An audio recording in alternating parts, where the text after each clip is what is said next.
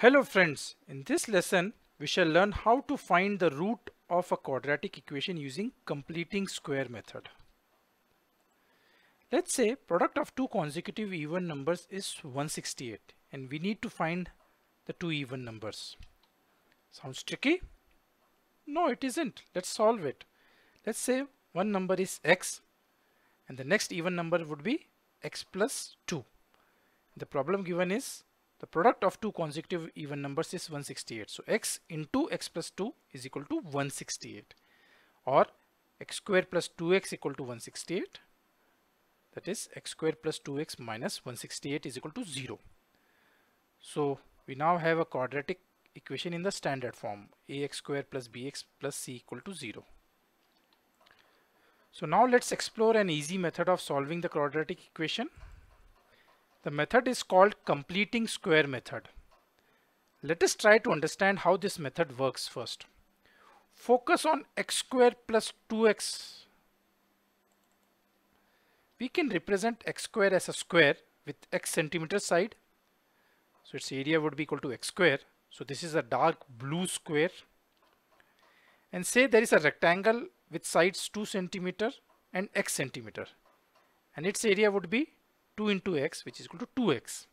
This is the light blue rectangle. So the area of the whole figure will be same as the first two terms of the equation given, that is x square plus 2x, right? Because x square is the area of the dark blue square with sides equal to x centimeter, and 2x is the area of the light blue rectangle with side 2 centimeter and x centimeter. So this combined area represents x square plus 2x part of the equation we are trying to solve. Now to complete the square, we divide the rectangle 2x into two equal parts and bring one part below the square. Means area of each slice of the rectangle will be equal to x into 1 centimeter. Look at this figure now.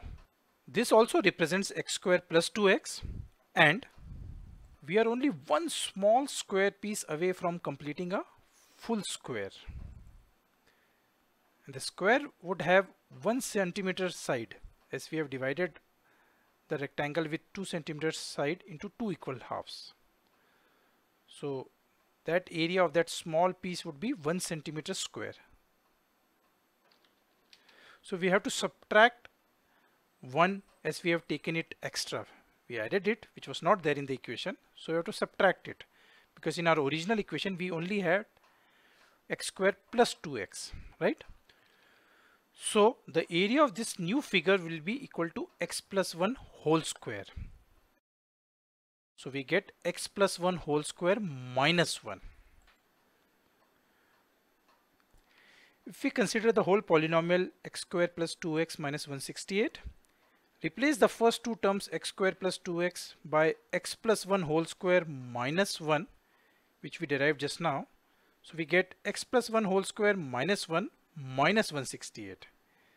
That is equal to x plus 1 whole square minus 169. We know 169 is actually 13 square. So we get x plus 1 whole square minus 13 square. So what we have here is in a square minus b square form.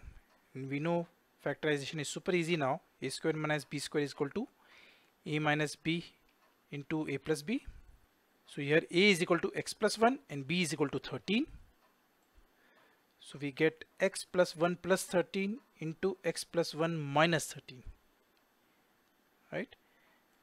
So the two factors are x plus 14 and x minus 12. So the equation was x square plus 2x minus 168 is equal to 0. So the polynomial on the left would be equal to 0 if x plus 14 is equal to 0 or x minus 12 is equal to 0. This gives us x as either minus 14 or x equal to 12. So both are the roots of the equation. Since even number can also be negative, both are acceptable solution. So in a nutshell, let's see the process we followed. We looked at the first two terms, that is x square plus 2x. To convert it into x plus a whole square form, we need a square number which was the missing square part. So x square plus 2x is x square plus 2 into x into 1, means we need 1 square, that is a 1 to complete the formula in form of a square plus 2ab plus b square form. And see, that was the missing square part of the square number 1 in this example. So that's how we figure the missing square part to complete the square.